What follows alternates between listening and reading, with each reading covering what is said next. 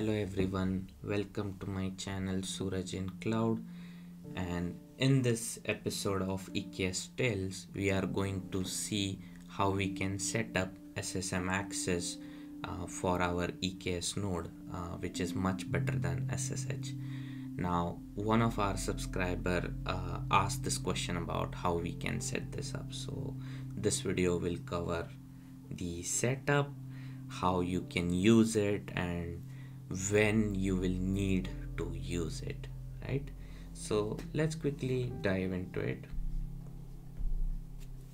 Before we go further, I checked my YouTube analytics and 85% of the viewers were not subscribers. So yeah, if you are watching the video, hit the subscribe button. Thanks.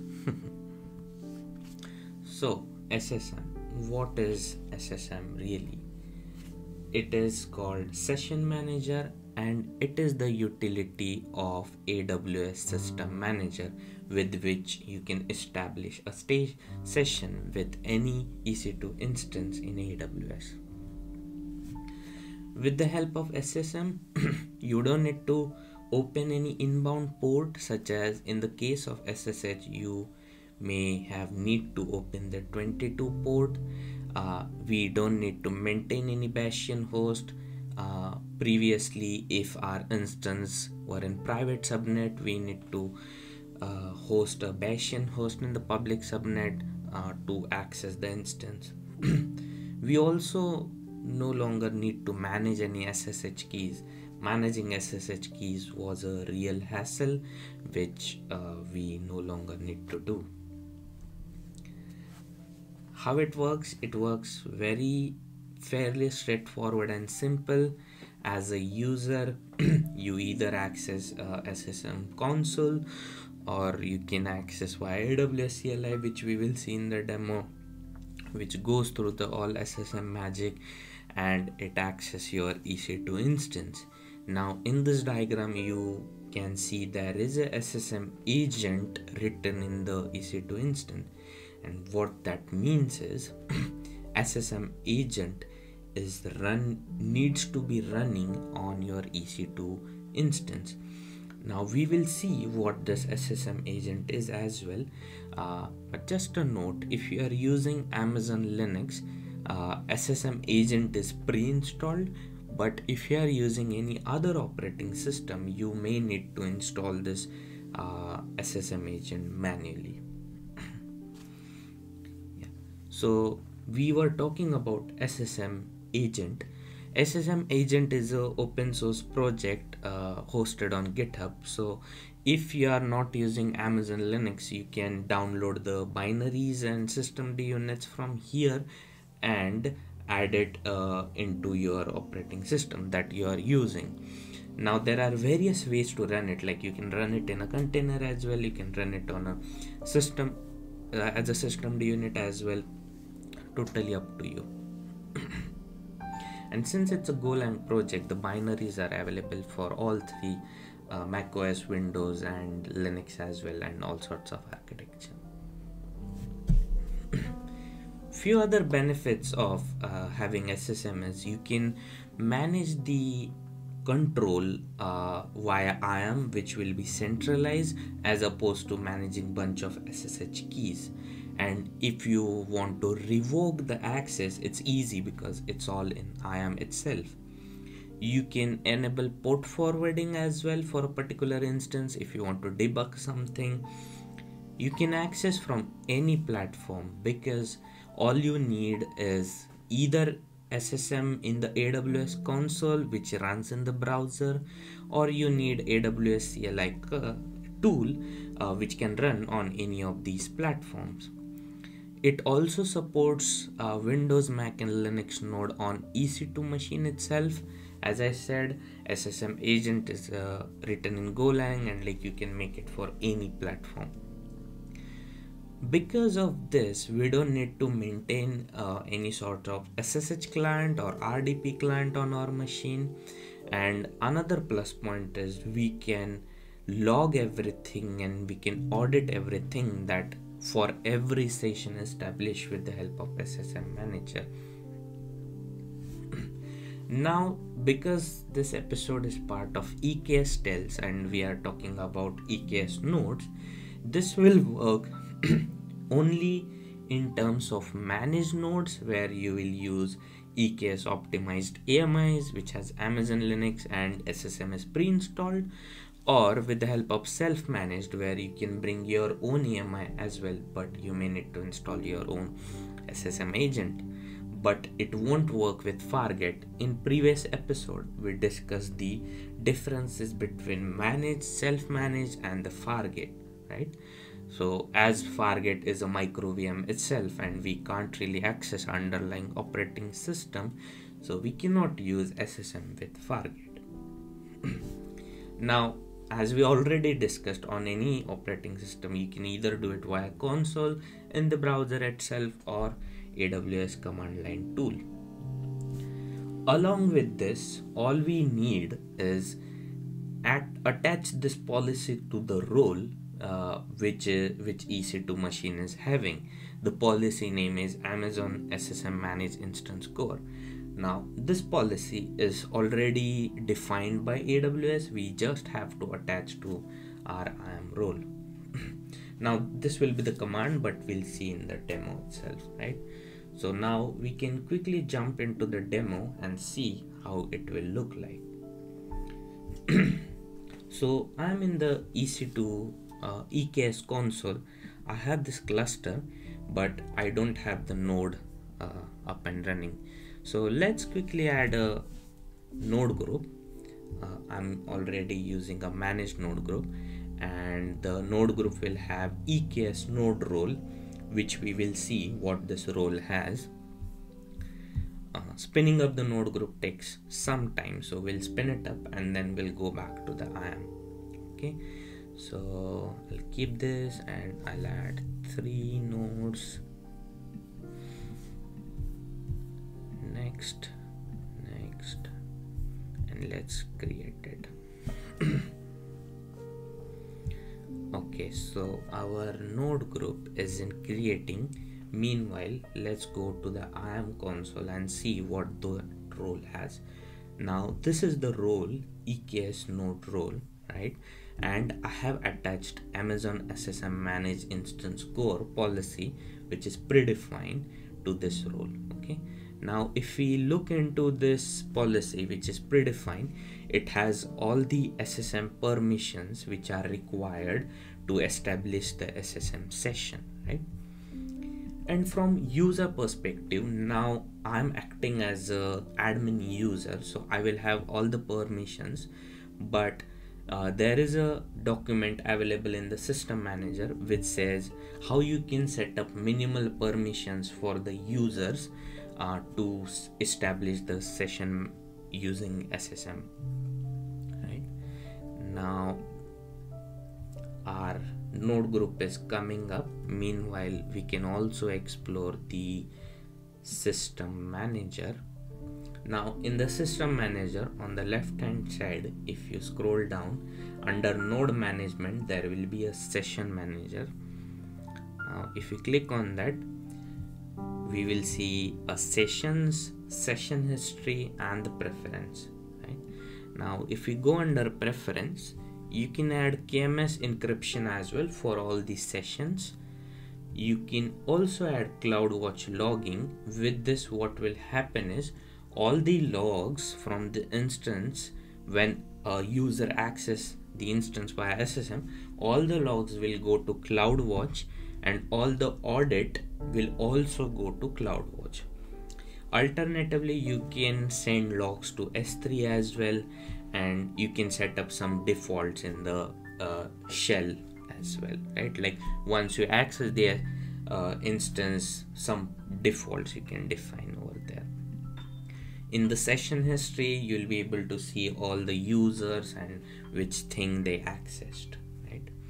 And this is the session. Now hopefully our node is up.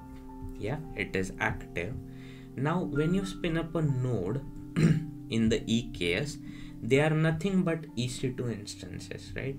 So if we look at the EC2, there are 3 EC2 nodes, right?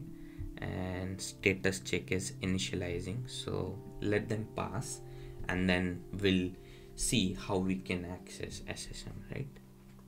So there are multiple places from which you can access these nodes. Okay, so under the node group you'll be able to see all the nodes, and if we click on it, it will redirect us to the EC2 instance, right? So either you can go from here to the EC2 console, or we can just jump onto the EC2 console. Now to connect to a particular instance, you can just select the instance and then click on connect. Now there will be various methods to connect, but we'll go via session manager, and if you click on connect in the browser, if you see, I will get a shell access to that particular instance. Now if I do sudo docker ps, I will be able to see the containers which are part of cluster, because I'm not running any workload. So as you can see, there is some CNI pods, kubeproxy, and the core DNS. Right? Also, if we look at a system D unit called Amazon SSM agent, you'll be able to see this is the agent and it is running few binaries which we saw earlier, right? So that's how you can access the EC2 machine from there. Now on other hand side, as I said, there are various ways to access.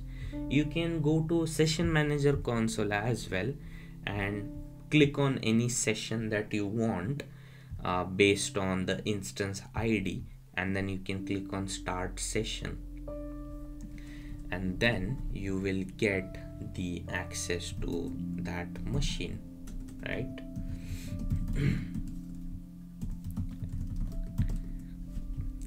And the machine is based on Amazon Linux. Now this is how you can do it from the console. Now I am interested in how we can do it via CLI, because most of the time we'll be interacting with the cluster via CLI, right? So for example, this particular node I want to go to.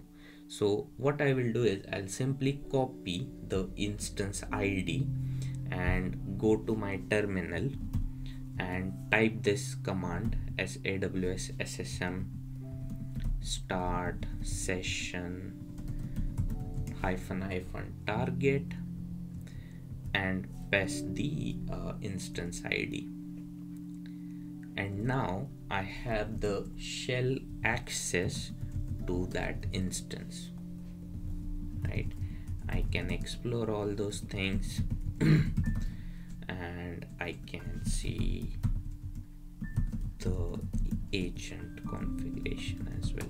Basically, whatever you can do it from console, you can do the same thing via CLI tool as well. And as I said, all you need is AWS CLI command. One thing I didn't mention is by default AWS CLI don't have this subcommand called SSM, but you will have to install that plugin or subcommand separately. Now in the documentation of the system manager, you'll be able to find the section where it shows install the session manager plugin. You can install it on Linux, Windows, and Mac OS, all of these. Right now I'm on Mac OS, so I followed all these steps. Now one thing to note here is it says along with the AWS CLI you will also need Python 2.6.5 or later, or Python 3.3 or later, right? So if you don't have Python on your machine, the AWS SSM won't work. So Python is the one of the requirement. And once you install, you can verify it as well if it is working properly. And how you can do that is simply run session -manager -plugin and it will say installed successfully, right? So we saw how we can do it from the console, we saw how to install the plugin, we saw how to access the node from CLI. Now let's take an example where you will need this kind of thing, right? So as a user, let's see, there are 3 nodes. Yeah, now as a user you will deploy some application, right? So in my case I will deploy a Nginx, image is Nginx, and it will have, let's say, 3 replicas. Okay. Now all the pods are in creating and they are running, right? Now what happened, one of the pod is not working properly, okay, and it is throwing us some error that there's something to do with networking on underlying node. Okay, now you want to go on to that node and investigate what's really happening. Okay, now if you know the ID of the instance from the console, you can just copy and use it, right? But now you are in this kind of scenario, so how will you go forward with this, right? Now we know that this pod with the XKKF4 is having the problem. So what we will do is kubectl get pod -o wide, which will tell us the node where that pod is running. This, right? Now we will describe on that node, describe node and less, right? And now in this output we will search for provider. Okay, so if we look at provider ID key, it will show us the region and the instance ID, and we are interested in instance ID from that. Now we can again run this command, AWS SSM start session target